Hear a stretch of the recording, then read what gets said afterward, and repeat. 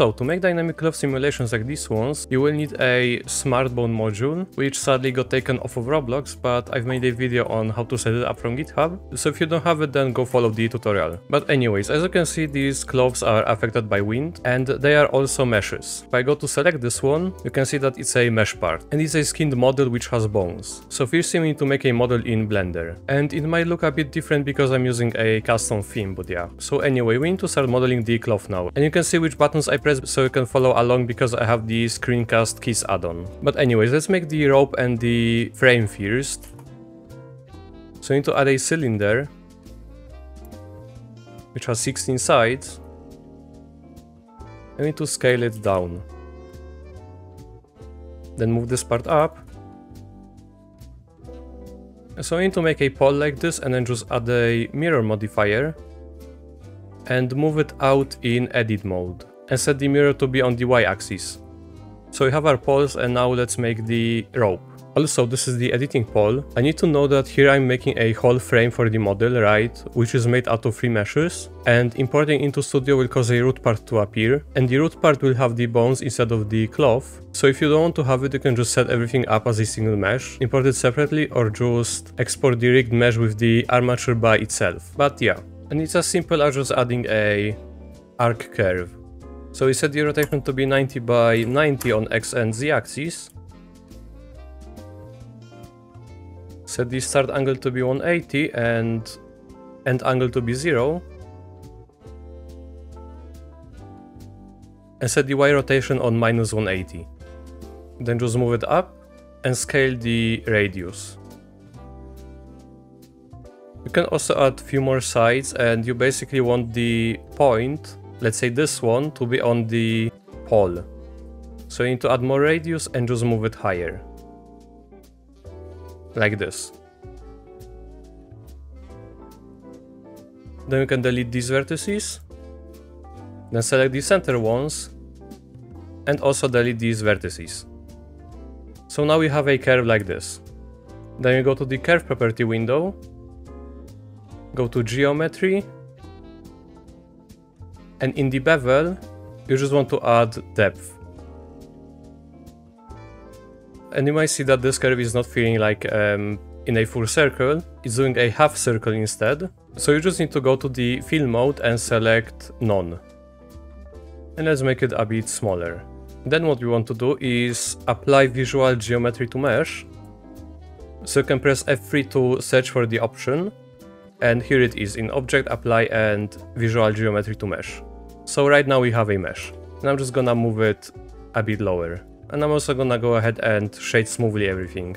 And now for actually making the cloth that we want to move, we need to add a plane. Rotate it on Y by 90 degrees. And just scale it to whatever we want. Then we need to add a lot of loop cuts.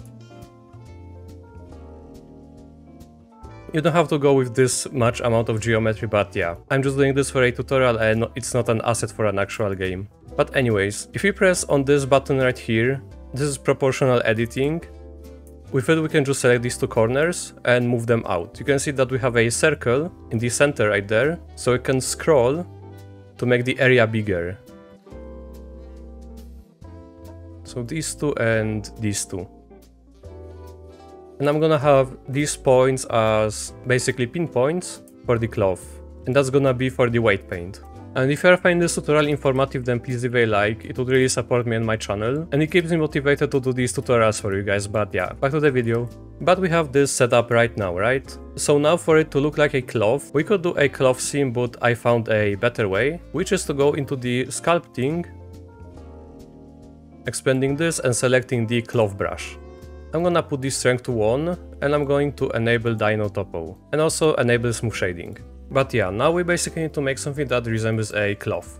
And using this brush is kind of clunky, but if I press on a point, let's say on this one, and move my mouse, you can see that I am dictating the flow of the cloth, right? So I can just mess around with it and yeah. And also, as you can see, it's not smooth right now, right? But we selected it to be smooth shading. We need to go into the edit mode and just go back. And this will make it so it's smooth, but it deselected our dino topo. So you need to enable it again. But yeah, right now we just mess around with the brush.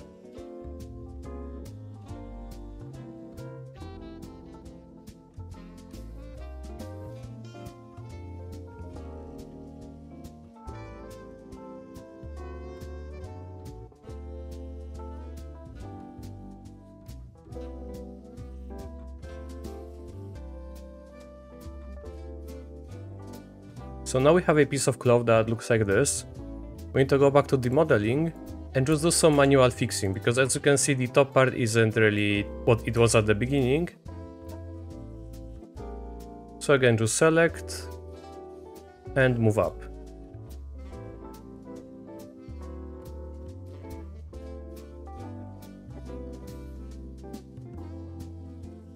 Also make sure it's shaded smoothly.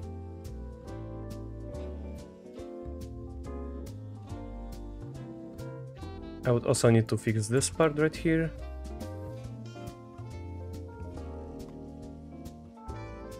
You don't want parts like this to overlap too much because it's gonna look weirdly when they are on the wind.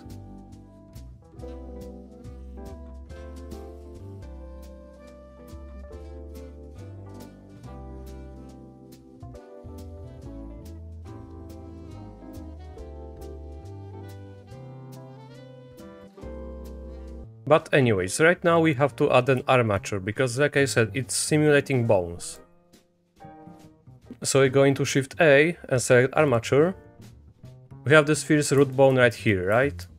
We can assign the bone in the scene, select it, and change the name to root bone. And now in the edit mode, since we have 3 points right here, right, we have to duplicate it. And also rotate them 180 degrees so they are pointing downwards.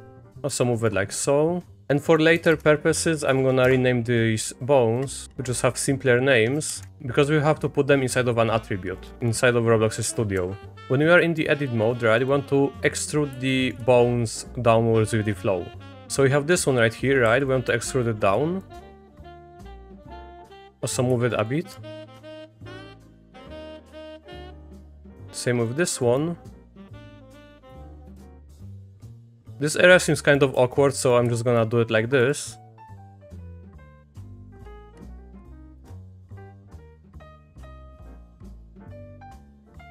And move it like so. And what do I mean by flow? As you can see, there are these bends right here, right? We want to add bones. So they basically just go with the flow of the cloth, because it's gonna give a better effect. Also, if you are having trouble seeing the bones, we can go into the armature and go to the viewport display and select in front. So now you can just see the bones on top always.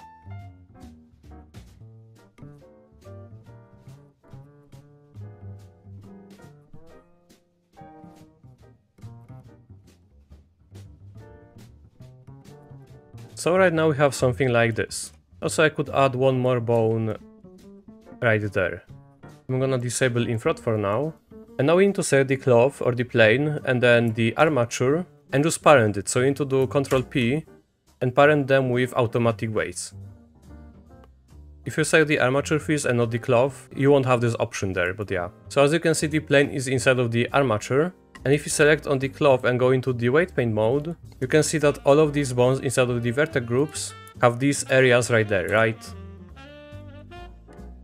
And what you want to do is, you don't want these parts on top, basically the pins, to be moving around. So I'm gonna go to the object mode, hide the armature, and now we need to go into the edit mode and just select the parts that we don't want to move. In this case it's gonna be around this, and we just want to remove these faces from the vertex groups. So you can do so by selecting a group and then clicking on remove. As you can see, the action is removed from vertex group. And now if you hover over this area right here, you can move down and up with arrows. So I would just go over every vertex group and press on remove.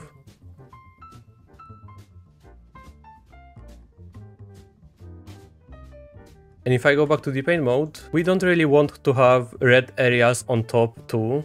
Since this area isn't moving and there is a red area right here, there is gonna be weird effects. So what I like to do is select the brush, press right click and set it to like 0.1 and just go over all of this area right here. Then select the smear and smear out these green areas like so. And we need to do that for every vertex group on top.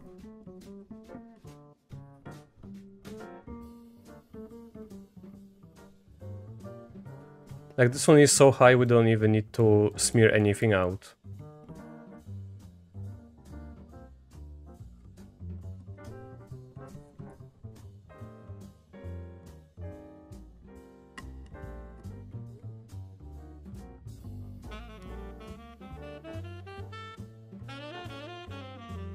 And yeah, the weight planes look like this. So we go back to the object mode and I unhide the armature. And I also realized there is still this mirror modifier right here, so you can apply it. We can also apply it in the export, but yeah. Now to export the mesh and the armature, we have to basically just select these two parts, then select the plane or the cloth, and then select the armature last. And now we want to go into File, Export, and FBX. I will name this one Cloth, Test, lower the scale to 0.5. Right here in the preset we want to select the objects, then scroll down. You can apply transforms if you want, but in our case it's not really necessary. In the geometry we want to basically apply the modifiers, like I said, but we don't have any, so you can just deselect this one. And in the armature we want to select only deform bones and don't add leaf bones. And we don't have any animations, so we can deselect the bake animations too. And just press on export. And now when we are in the studio we have to go into the home tab and select the import 3D. Navigate to our file. And right here in this view you can see that there is this button right here, show rig visualization, and it's gonna show us that it has an armature, right? And for some reason it's not showing every single bone, but there are and they are deforming the cloth. But yeah, you can also see that you have an armature right here with all of the bones. So I don't need to add it to my inventory and we can just press on import. And we have the model right here, so I can scale it down, and I'm gonna move it next to all of these different models. I'm just gonna add some appearance to it. Also, we don't need the initial poses and we don't need the animation controller because it's not a character. So yeah, I have this rope texture right here. It's an AI generated material. If I go to home and material generator, which you have to enable from the beta features, you would have to go into file, beta features, and look for material generator in here. It's here roughly in the middle. You would enable it and it would be in the home tab. But yeah, if I type rope texture and generate, it's just going to give a rope texture that you can just press on, select the mesh, and then you would just select something like fabric, save and apply, and yeah.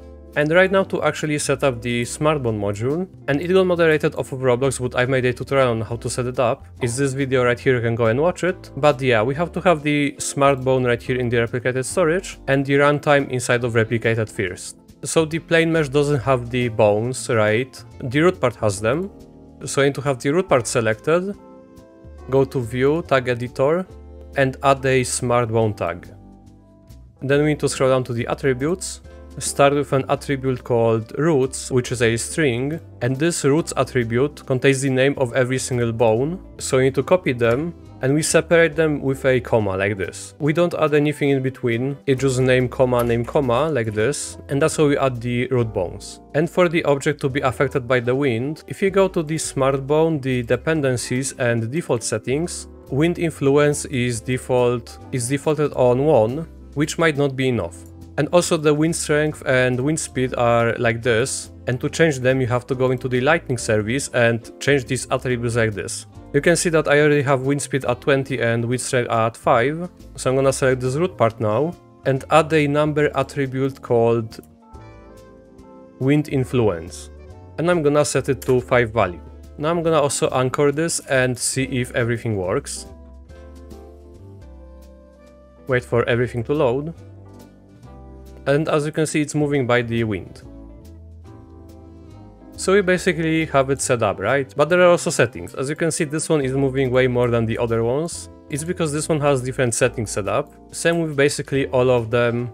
And oh, and I forgot to also make it double-sided. But yeah, we can fix that right now. So you can disable collision on both of these, then go to the plane. And so it's not transparent like this, we have to make it double-sided, which is on top. right there. And with that you can see the mesh from both sides. So the settings. If you go to the SmartBone's GitHub page, the settings are gonna be right here when you scroll down. There is damping, stiffness and elasticity. These are the three main ones that you want. Inertia isn't really that important because our object doesn't move by its own. Gravity and force is something that we don't need to mess around. Wind influence is something that we set up. Anchor depth is dependent on preferences when it can just give you a different effect that you might want. And all of these are just for optimization. And these are the settings that I use for the Lightning service. But yeah, let's mess around with the damping, stiffness and elasticity. So you need to say the root bone, add the damping attribute, which is a number, then a stiffness attribute, which is also a number, and then elasticity, which is also a number. So damping is how slow down the calculation motion of the SmartBones will be. So we can set it to like 0.3 for now. The stiffness is how much of the bone's original C-frame is preserved. So you can try to do maybe 0.6. And elasticity is how much force is applied to return each bone to its original C-frame. So you can try maybe 0.2 for now. So wait for everything to load and yeah, it's looking pretty decent.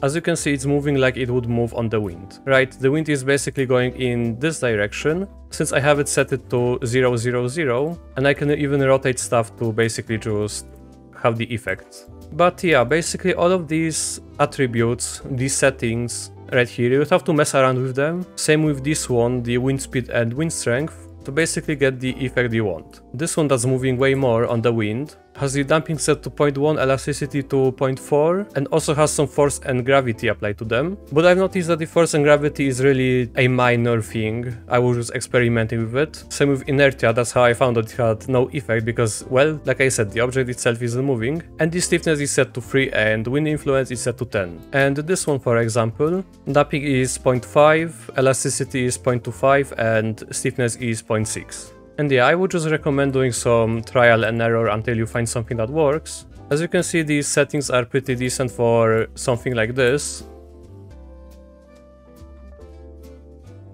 And yeah, and that is basically going to make it for this tutorial then. So if you found it informative, then make sure to subscribe and yeah, hope you had a nice day and see ya guys!